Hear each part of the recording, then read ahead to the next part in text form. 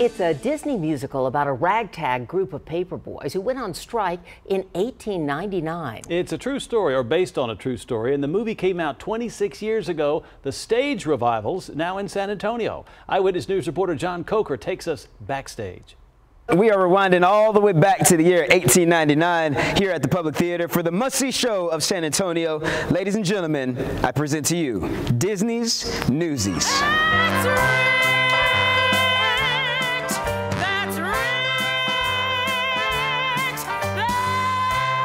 The musical is based off the 1899 Newsboys strike in New York City, and so there was a band of newsboys that came together to fight Joseph Pulitzer and his raising the prices of selling newspapers. So you have to come see the show to find out what happens.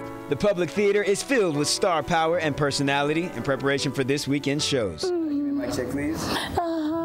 Mic check 1, 2, 3.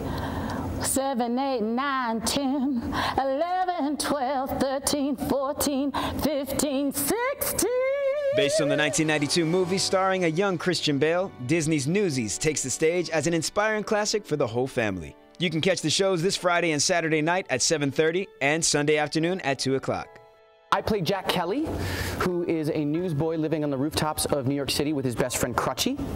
So he helped rally almost all the working kids in New York City to do a citywide general strike, and it was because of that strike we have in place the child labor laws we have today. I got nothing if I ain't got